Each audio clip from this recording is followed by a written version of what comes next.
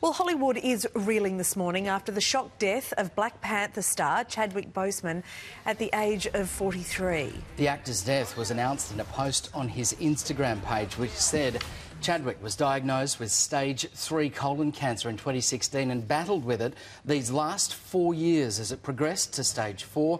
A true fighter, Chadwick persevered through it all and brought you many of the films you have come to love so much during and between countless surgeries and chemotherapy. Quite incredible. The actor passed away in his home with his wife and his family by his side. Weekend Sunrise movie man Jason Jabba Davis joins us now. Jabba, good morning to you. This has just come as such a huge shock to the entertainment industry. What's really impressive and incredible about all this is that the star chose to keep so much of his personal battle private.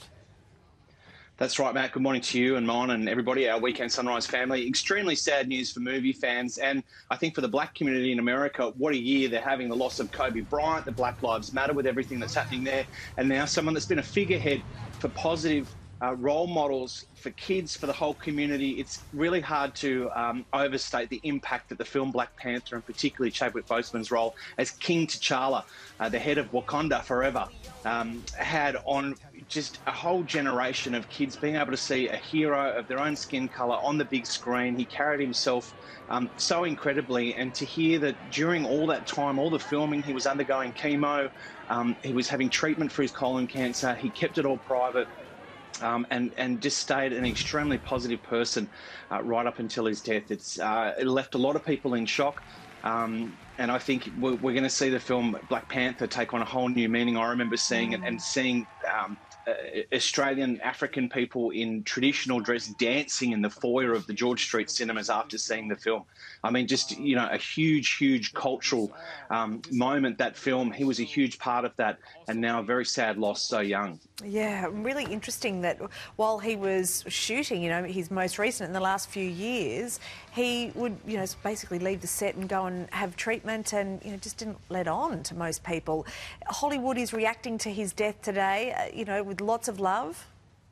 Yeah, understandably reaching into every single corner of Hollywood, from his co-stars on the Marvel films to Oprah Winfrey, who says what a gentle, gifted soul, showing us all that greatness in between surgeries and chemo, the courage, the strength, the power it takes to do that. This is what dignity looks like. Bob Iger, the head of Disney, one-time head of Disney. We are all heartbroken by the tragic loss of Chadwick Boseman, an extraordinary talent, one of the most gentle and giving souls I've ever met. Depth to his groundbreaking role of Black Panther, shattering myths and stereotypes. That is the head of Disney, Bob Iger. Of course, he became a long-awaited hero to millions around the world. That's Chadwick, not Bob, and inspiring us all to dream bigger and demand more than the status quo. So, you know, the American community, the showbiz community, the movie community, reeling. Even our own Chris Hemsworth. Gonna miss you, mate. Absolutely heartbreaking. One of the kindest, most genuine people I've met. Sending love and support to all the family. Rest in peace, Chadwick Boseman. So, yeah, just pausing there for a moment for someone taken so young who had such a big impact on the cultural landscape. Yeah, just devastating. Jabba, moving on into one of your reviews now. This is one of 2020's biggest films, Christopher Nolan's Tenet. It's finally hit cinemas after being delayed by the COVID crisis. So much anticipation here. It's been hailed as the film that could bring audiences back to the struggling industry, I guess. Give us your verdict.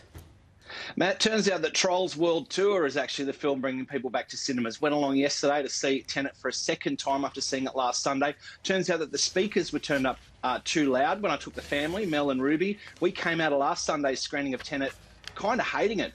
There is so much reverse dialogue, Russian accented dialogue. It's a spy story about the protagonist, played by John David Washington, fantastic actor who's Denzel's son. He's basically travelling backwards and forwards in time with the help of Robert Pattinson's character Neil. They're part of an organisation called Tenet, who are trying to stop weapons returning from the future. That's all being masterminded by Kenneth Branagh's Sator, who's a Russian oligarch. It's made a bit more sense the second time around, particularly with the audio being tweaked. I have actually changed that. I've given it an extra half star, but it is mission impenetrable. I'm going to give it 3 stars for Tenet. Trolls World Tour also screening. That might be a bit of an easier run if you need a family film to take the family to. But the cinema was pretty busy, so great to see the popcorn machines and choc tops back on board. Yes, indeed. All right. Thank you very much, Jabs. Thanks, guys. Cheers.